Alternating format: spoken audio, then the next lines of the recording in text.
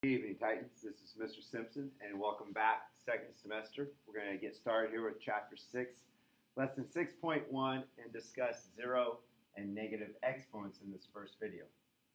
So first of all, zero exponents. The definition in words says for any non-zero number a to the 0, so right here, a to the 0 is equal to 1. Now, the only thing that isn't true is if you have 0 raised to the 0 power, then that's called undefined. And we can show you that later why that is. So in numbers, you have 4 to the 0, that's equal to 1.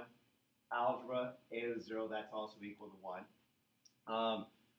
We'll talk about some things here, so a couple of examples. Anything to the 0 power, so negative 3 in the parentheses to the 0 power right here. So negative 3 is inside the parentheses, raised to the 0 power. That would be a positive 1.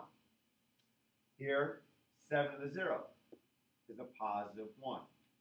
Now this is the tricky one, because the negative is not in parentheses. So based on order of operations, we must do the power first. So 4 to the 0 is equal to 1. And then the opposite of that would equal a negative 1. So notice the difference between number 3 and number 1 there. Here, the negative was in the parentheses raised to the 0 power is 1. Here, the negative is not in the parentheses, so my final answer ends up being a negative 1. Okay?